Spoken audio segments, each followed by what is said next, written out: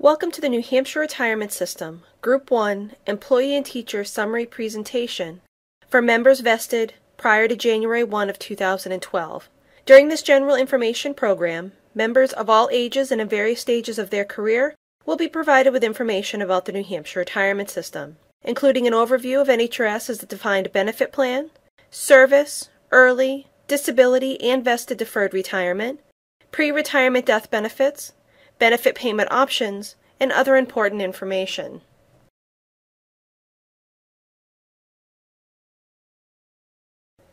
During this general information presentation, we will cover retirement terms, what type of plan NHRS is, retirement benefits for active and retired members, death benefits, and deadlines you will need to follow when filing for benefits.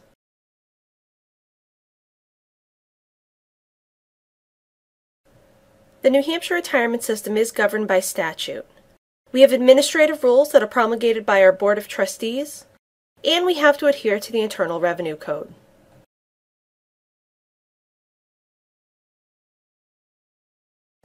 Here are some terms that you will need to know as we go through the presentation. Retirement. Retirement is not the same as your last day of employment. A member must meet certain filing deadlines and file their application for retirement with the New Hampshire Retirement System in order to be considered retired and to start collecting their pension.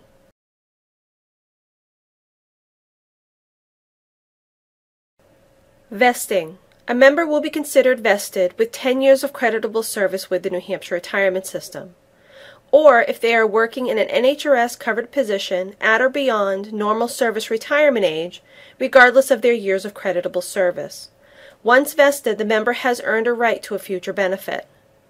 Accumulated contributions is the money a member puts into the retirement system, plus credited interest. It does not include the employer contributions.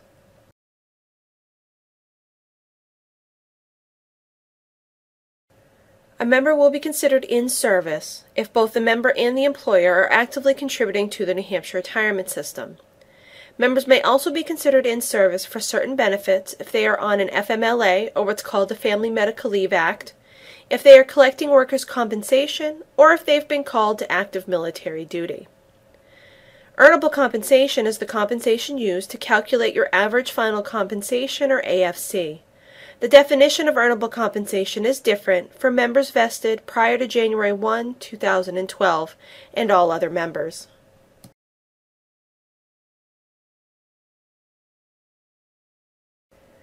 The retirement system is a defined benefit plan, which is much different than a defined contribution plan such as a 403B or a 457 plan. With a defined benefit plan, once a member meets certain qualifications, they will be eligible to receive a lifetime pension. When calculating a lifetime pension, the retirement system looks at two factors. The first factor is service, or what the retirement system calls creditable service, and the second factor is salary, or average final compensation, AFC for short.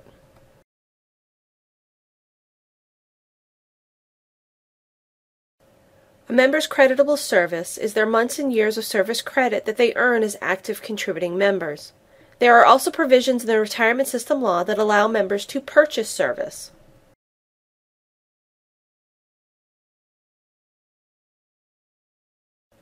Service credit purchases may include employer enrollment oversight, military, modifications, previously withdrawn, probationary or temporary, workers' compensation, or Peace Corps or AmeriCorps. When purchasing service credit, in most cases, a member must be in service. To calculate the cost of service credit purchases, a member must apply for a cost calculation with the New Hampshire Retirement System. The retirement system will accept after-tax funds to purchase service credit and/or a trustee-to-trustee transfer from a 403B tax-sheltered annuity or 457 governmental plan.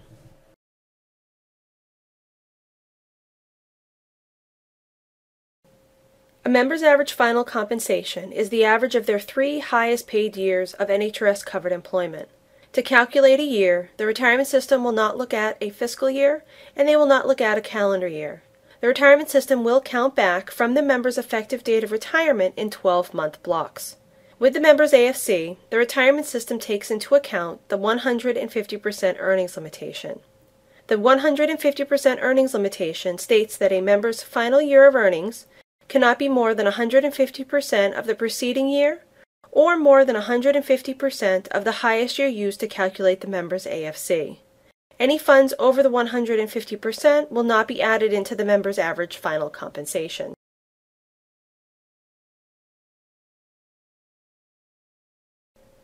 A member can retire at the age of 60, regardless of their years of membership service. When calculating a pension for a member who is between the ages of 60 to 64, the retirement system takes the member's AFC, divides it by 60, and then multiplies that by the member's creditable service that the member either earned through working or that they purchased. This formula will calculate the member's annual pension. In this benefit formula example, the member's AFC is $42,000. We divide that by 60, then multiply that by 30 years of creditable service. This member's annual pension will be $21,000.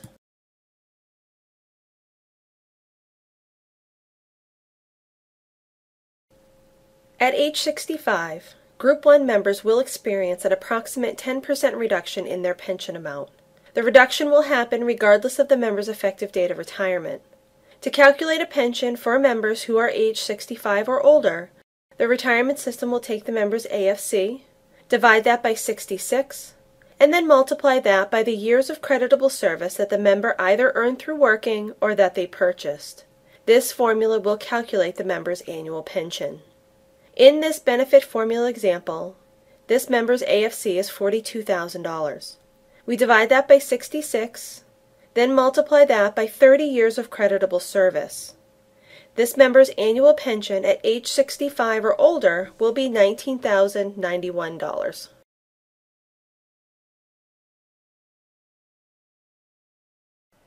Once a member has at least 10 years of creditable service and is vested with the New Hampshire retirement system, they may be eligible to retire between the ages of 50 to 59.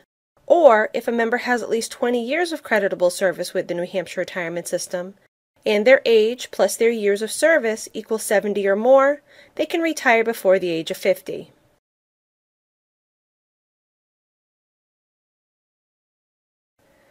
If a member retires before the age of 60 under early retirement, their pension will be permanently reduced.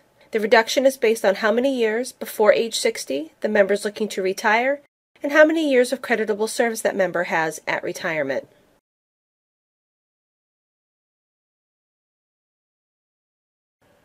Here is an example as to how the New Hampshire retirement system calculates an early retirement reduction. In this example, we have a Group 1 member with 25 years of creditable service. The member would like to retire at the age of 55. The retirement system will take age 60, which is full retirement age, and subtract 55. The member will be retiring with 5 years of early retirement. The member has 25 years of creditable service. This will result in a 4% reduction for each year before age 60 the member would like to retire. The retirement system takes the 5 years of early retirement and multiplies that by 4%. This member will have a permanent 20% reduction in their pension amount in order to retire at the age of 55. The retirement system also offers what is known as vested deferred retirement.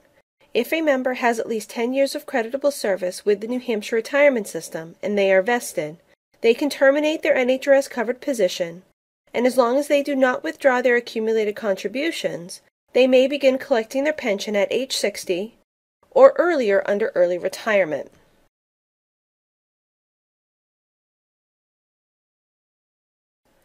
The retirement system offers two types of disability retirement. The first is ordinary disability, which is a non-job related permanent incapacity. The incapacity can be either physical or mental. To qualify for ordinary disability, a member must have at least 10 years of creditable service with NHRS. The second is accidental disability, which is a job-related permanent incapacity. Again, the incapacity can be either physical or mental. For accidental disability, there is no minimum service requirement to qualify.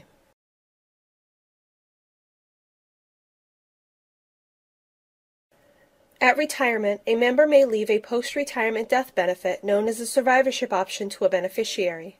When choosing a survivorship option, the member is choosing to leave a lifetime pension to someone after they pass away. When choosing a beneficiary, a member may select any one person, or they may select multiple beneficiaries. However, when choosing multiple beneficiaries, they are restricted to choosing their children and/or their spouse. A survivorship option will result in a reduced pension. The reduction is based on the member's age at retirement and the age of the primary beneficiary.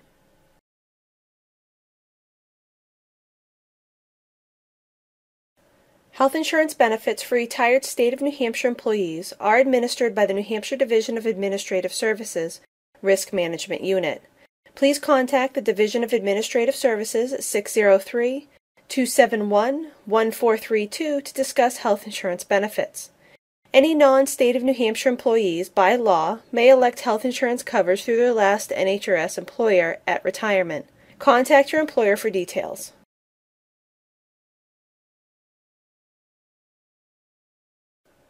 Members who would like to work after retirement may work for any non-NHRS employer with no restrictions. They may not occupy an NHRS-covered position and receive a pension at the same time. Members may work part-time for an NHRS employer. NHRS retirees working part-time for retirement system participating employers are restricted to working a maximum of 1,352 hours per calendar year. There is a financial penalty for any retirees exceeding the statutory limits on annual hours worked. If retirees exceed the 1,352-hour limit, they will lose the state annuity portion of their pension for 12 months. The state annuity portion is, on average, about 50% of the pension benefit, although it could be more or less. There is a 28-day separation from service. Retirees have to wait 28 days from their effective date of retirement before beginning work in a part-time capacity for an NHRS-covered employer.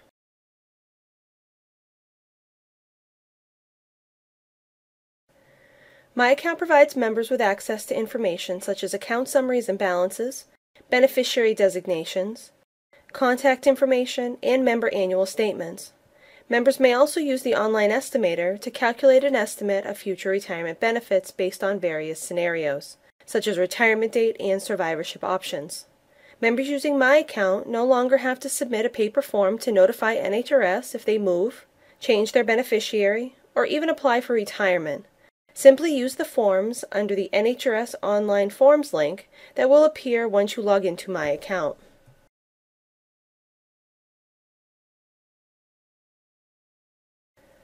When a member is approaching retirement, if that member is within 3 years of retirement, they may request a benefit estimate from the New Hampshire retirement system. If that member is within 1 to 2 years of retirement, they may schedule a personal appointment with a benefit specialist at the retirement system office.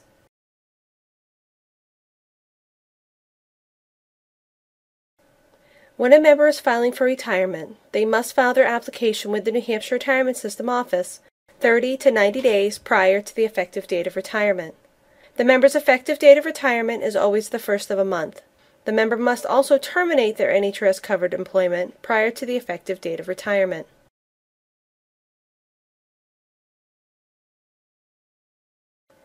Members who are still working and have not yet retired may qualify for pre-retirement death benefits. There are 2 separate types of death benefits that a member may qualify for. The first is ordinary death or non-job related, and the second is accidental death or job related.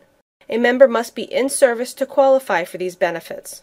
The New Hampshire retirement system must pay this benefit to whoever is listed on the member's beneficiary form. Please make sure that you have an updated beneficiary form on file with the New Hampshire retirement system. The retirement system offers a benefit which is called pre-selection of a survivorship option for those members who have reached their full retirement age but have not yet retired. When selecting a pre-selection of a survivorship option, the member is electing to leave a lifetime pension to a beneficiary if that member dies before applying for retirement.